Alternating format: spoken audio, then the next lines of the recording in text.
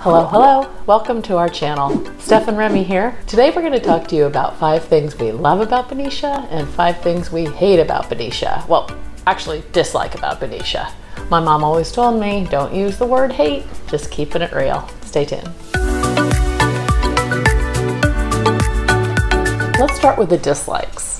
Number 5, it's not close to any BART station, which is our local transportation system. And the substitute is the Vallejo ferry, which is about a 15-minute drive from here, and it's about an hour ferry ride to downtown San Francisco. So, not a bad way to commute. Number 4, it doesn't have any of the big stores like TJ Maxx or Trader Joe's, which is actually kind of part of its small town appeal. But about a 15-minute drive, you could be at a Trader Joe's or a TJ Maxx or any of those other big stores, so it's not really too bad. Number 3.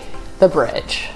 For some reason there's this big stigma with the bridge. It is a $6 toll to get over, but it's about a 1.7 mile span and it takes about 2 minutes to get over. Number 2, the refinery. There is a refinery on the east end of town tucked away. You really can't see it from any of the houses. It is responsible for bringing in about 25% of the tax revenue into this community. Number 1, the wind. This is a waterfront community, people. There's gonna be wind. May and June are the worst months, and we get plenty of beautiful balmy nights here as well in summertime. Let's go over the likes. Number 5, it's super easy to get around. The parking is plentiful, there's very little traffic, and believe it or not, there's no parking meters. You tell me a city in the San Francisco Bay Area that doesn't have parking meters.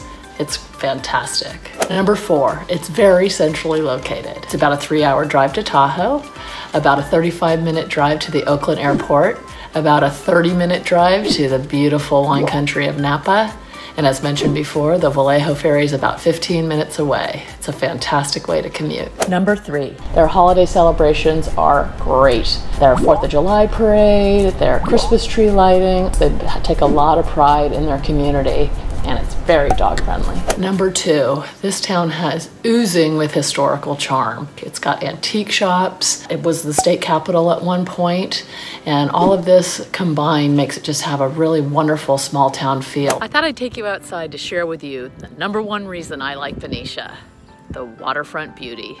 Just look at this place.